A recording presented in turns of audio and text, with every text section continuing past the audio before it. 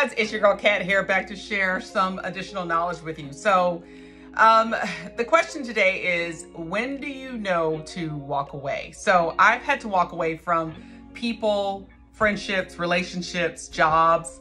When do you know when it's time to walk away? And so my advice to someone who asked this question is, anytime something no longer serves you, then you need to just walk away. Anytime something no longer serves you, then you need to just walk away. Let me give you an example. So if you're friends with someone and you've been friends with someone for 20 years, but that relationship is no longer healthy, it's more toxic, or it's causing you stress or anxiety, it's time to walk away. If you've been on a job for 10 years and you're getting nothing but, you know, rejections from promotions, or you're having a hard time growing at your job, it's probably time to walk away. I think a lot of times people will stay in situations or circumstances just because it's familiar and they've been there for a long time, or they know that thing or place or person. But sometimes it's better to walk away for your sanity, for your health, for your good. You know, sometimes I believe that people come into our life for a reason and a season, and it's okay.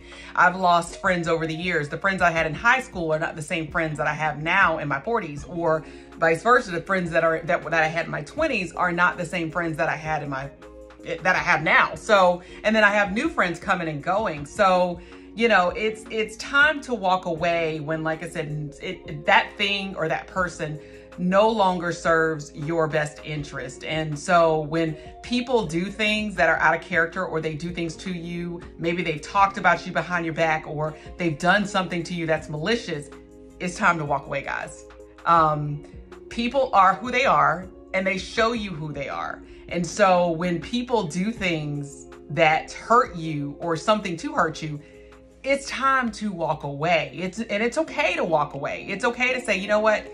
I can't be in this toxic, unhealthy environment, so I'm going to remove myself. And let me give you a word of advice. Sometimes God tells us to move and we don't move. Let me say it again. Sometimes God gives us signs and he tells us to move and we don't move. And we're stubborn, and we're like, oh no, God, we brush things off. We brush it off. We brush signs off. We brush God telling us to leave that thing or that person or that situation alone. We brush it off. We're like, ah. And sometimes when God tells you to move and you don't move when he says move, he'll give you a pass.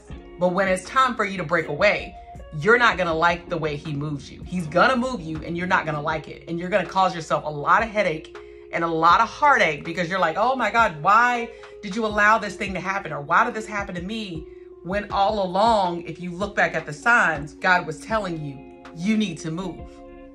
So we cause ourselves undue stress a lot of times when we don't move out of situations. And this is something that I've had to learn and grow and talk about and think about all throughout my life. I mean, this is not a lesson I just woke up and got. You know, this is something that I had to get because I had to go through things and grow through things to get to this point in my life when I just walk away from things that no longer serve me, rather than trying to repair or fix.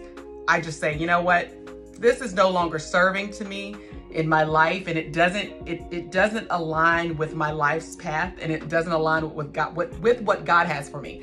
So it's time for me to just remove myself from the situation, and I gotta walk away. So that's my take on it, guys. And I hope that if you are in a situation where you need to walk away, that you read the signs and you really don't ignore them when they're presented to you. Because like I said, when they present to you, it's time for you to move. And if you don't move, there will come a point where you'll get hurt. And God's telling you all along, I told you to move, but you didn't want to listen. You wanted to follow your own advice.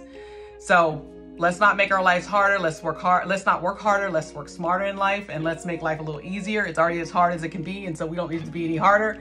So that's just my word of advice for today. All right, thanks, guys.